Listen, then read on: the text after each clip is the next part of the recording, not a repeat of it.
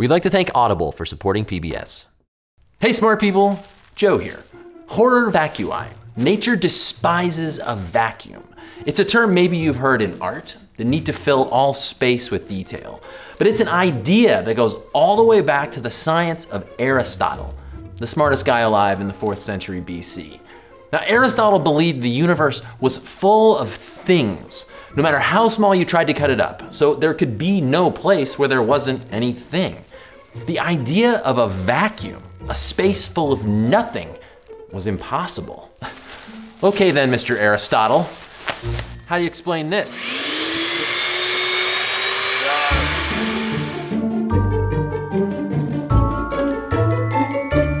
For the next 2,000 years, everybody pretty much agreed with Aristotle. Vacuums, voids, and empty spaces couldn't exist. That included the Catholic Church, which was bad news for a guy named Galileo. In 1634, Galileo had just been brought before the Inquisition for the crime of believing the Earth wasn't the center of the universe, which was another one of Aristotle's bright ideas. In exchange for keeping his head, he'd promised to retire his telescope, but while he was under house arrest, he published one final book that basically jump-started physics as we know it today. Hidden in that book is an experiment that changed the way that we look at something we can't really see: air. Galileo took a glass bottle, and into that bottle he forced more air. He put it on a scale, opened a valve, letting the compressed air escape, and the bottle was suddenly lighter. He proved that air weighs something, and if you took enough away, you'd be left with nothing: a vacuum. Thing is, everyone was so scared of the church, Galileo had to smuggle his book all the way to the Netherlands to get it published.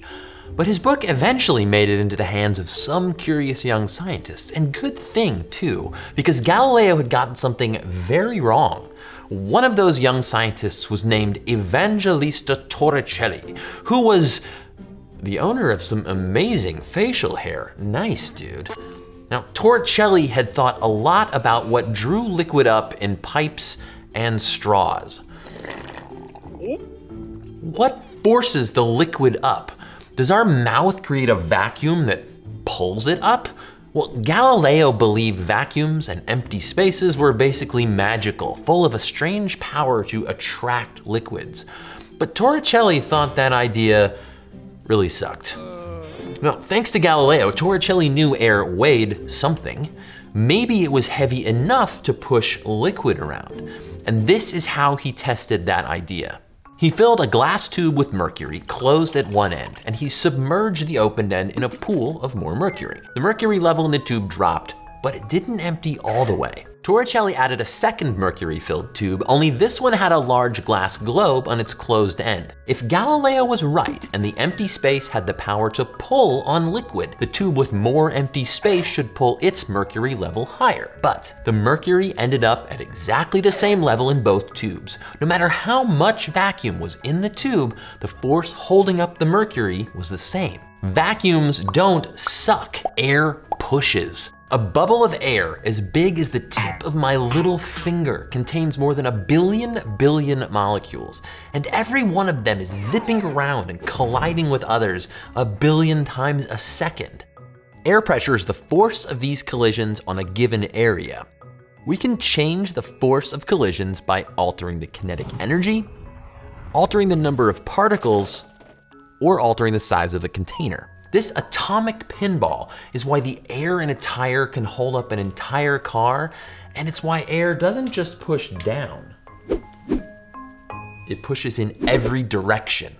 When we expand our mouths to drink from a straw, the atmosphere pushes the liquid up into our mouth. When we expand our diaphragms to breathe, we aren't sucking air in, the atmosphere is falling into our lungs. And when you turn on the vacuum cleaner, you aren't sucking anything, the atmosphere is pushing dirt out of your house. I mean, once you know this, you really can't look at the world the same way again.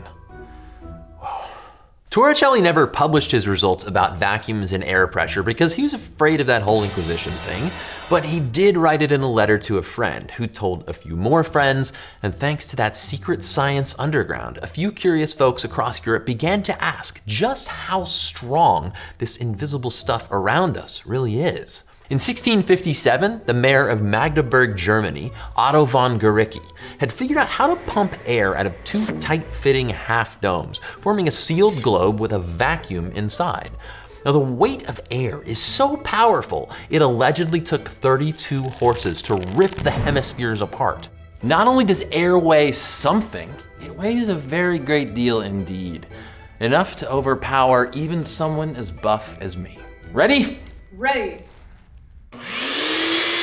The mass of all the air in this room is approximately 500 kilograms.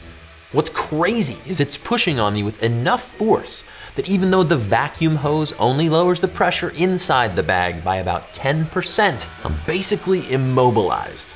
This seems to defy common sense. Air just doesn't seem that heavy. I mean, if we live at the bottom of an ocean of air, how can we move through it without even noticing it? If air is pressing on us that hard all the time, why don't our bodies get crushed? Well, because as hard as the atmosphere pushes down on us, well, we're pushing right back. Our bones, our skin are all incredibly strong. Any open spaces, like our lungs, are being pushed out by air so they don't collapse.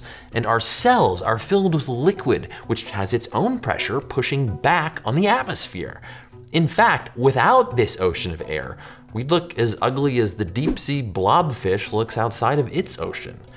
They're surprisingly handsome in their native pressure.